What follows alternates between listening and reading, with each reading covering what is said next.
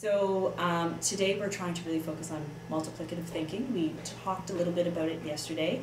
So we start with a minds-on activity where they're comparing kind of the growth of a dog. And what we want them to do is realize that they will come up with two different answers. One, if they use additive thinking, or absolute thinking, or multiplicative thinking. And so we're really trying to focus on that multiplicative thinking so that they can get going with their proportional reasoning and help them with the proportional reasoning.